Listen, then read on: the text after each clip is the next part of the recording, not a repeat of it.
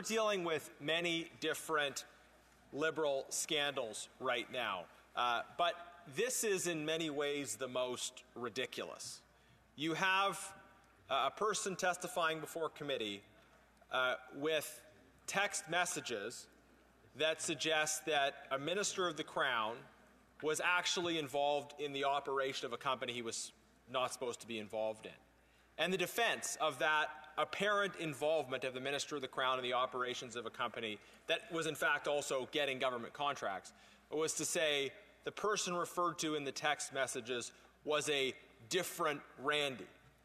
This is a tiny company where the partner happens to have that same name, and yet the claim was made that this was a different Randy.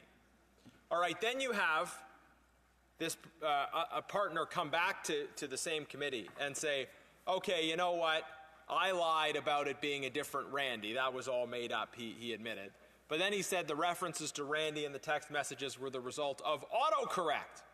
The multiple different text messages, I think over 9 times, and it's just the repeated tragedy of autocorrect causing so many problems. Members should know to disable autocorrect on their phone, Mr. Speaker, but more seriously, this is obviously adding to a litany of Liberal scandals, but it is the most absurd, the most comical, the most ridiculous. If you were writing a story, you wouldn't put these details in because they're so obviously absurd no one would believe them.